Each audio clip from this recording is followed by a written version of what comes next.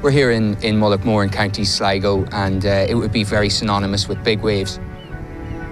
Recently it's been named as one of the top 5 big wave surf spots on the planet, which is very, very high company to be keeping, and rightly so. It's an amazing headland out there, Mullaghmore Head, and it attracts surfers from as far-flung as Hawaii, Australia, South Africa come here in the depths of winter to surf our waves, so that's pretty spectacular.